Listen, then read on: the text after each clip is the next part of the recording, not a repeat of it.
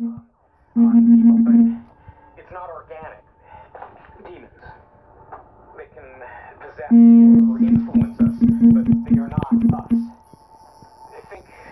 Think demon equals energy. Now, energy can be transmitted, get it?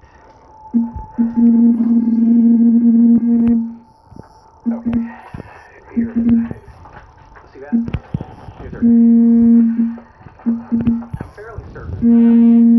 fairly certain you invoked Abador. Now, in theory, well, technically, everything in demonology is theory at this point.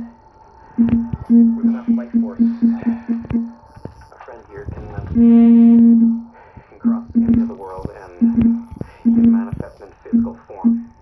And when that happens, I doubt that he's gonna look like some H.P. Lovecraft drawing of a cosplay nightmare, but he's very bad news. Let's recap. Now, six of you die, and then he comes into this world. Comes into this world as a physical entity. Why? Nick, why in the hell him? Your video. We saw it. It's not like we know a lot of actual demon names. My friend Jerry.